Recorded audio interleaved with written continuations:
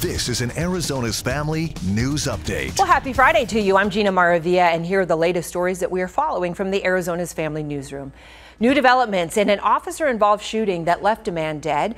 We've learned the weapon a 64-year-old man pulled on officers was actually a water gun. It happened around 9 o'clock on Thursday night near I-17 and Northern in Phoenix.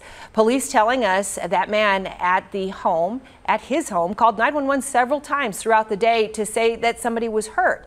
Paramedics never found anybody who was hurt, but when police arrived to follow up, the man came out of the house with what appeared to be a gun. As we said, it was a water gun, and he aimed it at officers. That's when officers opened fire, killing him.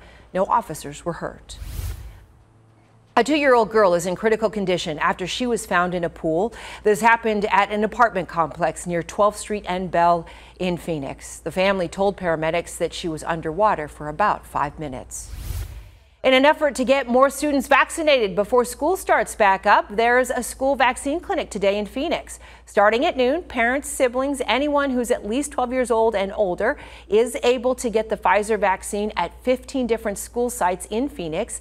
Many families are taking advantage of this offer because students statewide will not be forced to wear masks when school starts back up again. Our communities have been some of the hardest hit by COVID. A lot of our zip codes are still in the red as far as community spread's concerned.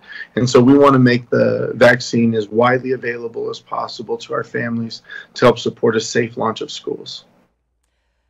Well, the clinic starts today, and it's distributing the Pfizer vaccine. It's for anyone, again, 12 years old and older. That is important to note. Registering online is encouraged, but they will indeed take walk-ups.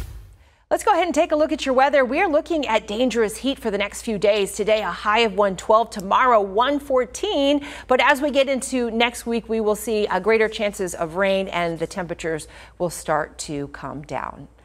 For updates on more stories, you can follow us and you can download our apps, subscribe to our YouTube or Roku channels as well. I'm Gina Maravilla. Make it a great day.